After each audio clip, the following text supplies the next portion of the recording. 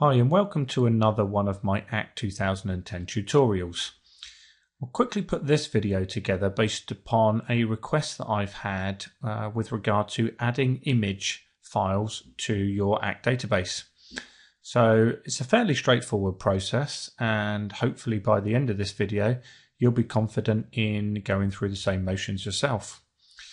Okay, so the first thing you need to do is go into the database structure, and you must be an administrator or manager of the database to do this. So if you go to the Tools menu and choose Define Fields. Now you can create image files in any of the tables that exist within ACT 2010, but I'm going to simply add a photo field into the Contact table.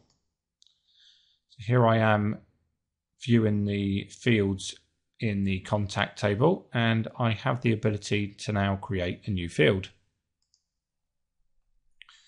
So I'm just going to call this field Photo. Now the important bit is the field data type, and the option you want to choose is Picture. There aren't many other settings when you choose the field date type of picture, so at this stage we can simply click on Finish.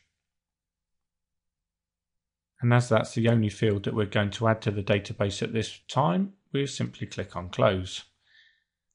Now unless you've already ticked the box on screen, Do Not Show This Message, this dialog box will always appear whenever you add or delete new fields to the database.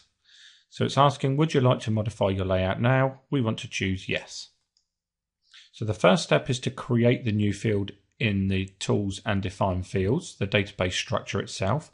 And the second step is to add that new picture field to our layout. So here we are within our layout, and what I'm going to do is actually add a new tab to the bottom of the screen.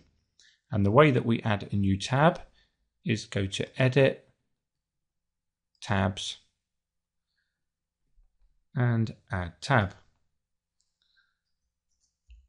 I'm just going to call this one Images.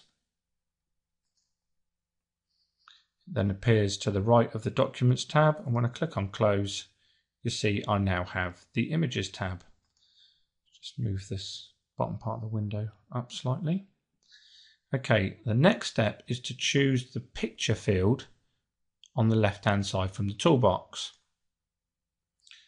Simple click it with your left mouse button, then you get the crosshair, and you can simply drag and drop to specify the size of the image that you want to display.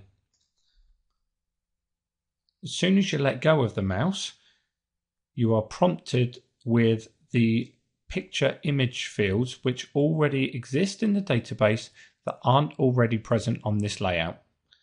So there's the new one that we've just created called Photo, and I can simply click on Add. Let me just move that slightly so that I've got my label above the image field. And then I'm going to click on Save for my layout and just exit out. Okay, if I now click on the Images tab, just scroll this up so that you can see.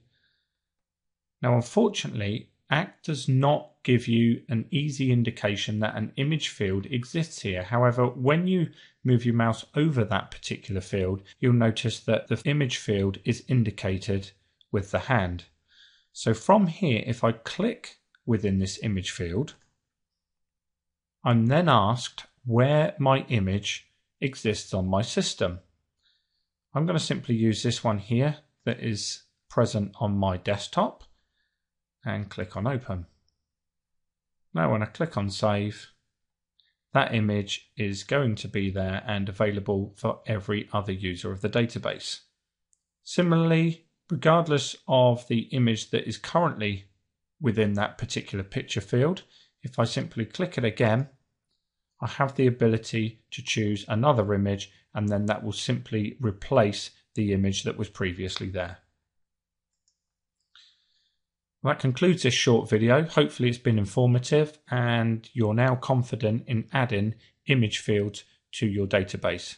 You're not restricted to one picture field per database. You can have as many picture fields as you want within your database. The only one thing to note is that you can only have one picture per picture field.